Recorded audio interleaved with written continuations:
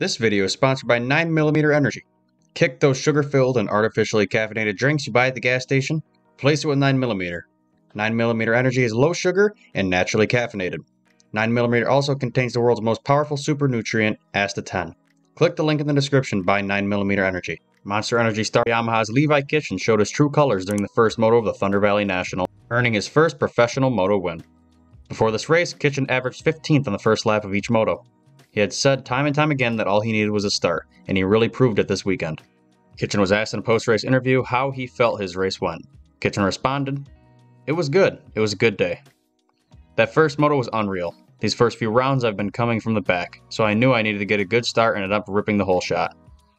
I saw Jett and J-Coop behind me. I just tried to hit my marks. Honestly, like Jett said, we kind of just maintained. Everybody was going fast. It was hard to make up time on this track today. I really noticed that in the second moto. I fell first lap. I sprinted at the beginning, and to be honest, 15 minutes in, after I got around Joe, I was pretty done.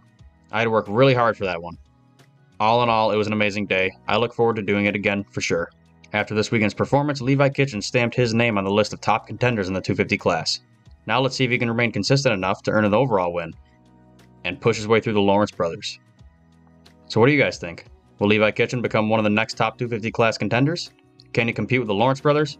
Let us know what you think in the comments.